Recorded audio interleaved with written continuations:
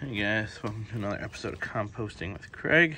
Check in another bin, see what's going on. As you can see, I added a bunch of cardboard to all the bins, and finally cleaned up the garage a little bit. So I'll put that cardboard back after.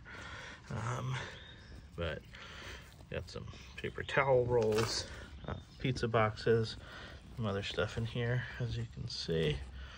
Pull this back a little bit. Looking really good, really happy with how that's looking.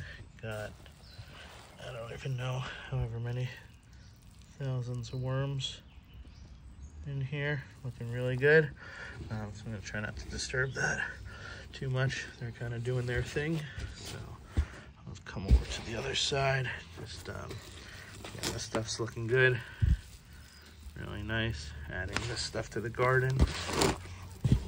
Just leftover newspapers, tissue boxes. As I mentioned in previous videos, I mean, this is stuff that we normally go to recycling bins and just sit in garbage compost piles or whatever. And instead, the worms eventually will break all this down. And pizza boxes, they have a little bit of oil. You know, this is Amazon. You know, you just throw the whole box in. As it starts to break down, it gets damp, tape comes right off, and it's easy. So that's why more coffee filters in here. And we're just gonna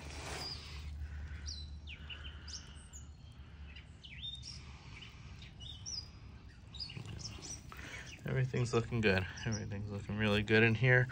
No complaints. Like I say, keep a little worm pile in there, so things are good in here. So just gonna keep them going. As always, I appreciate you guys watching.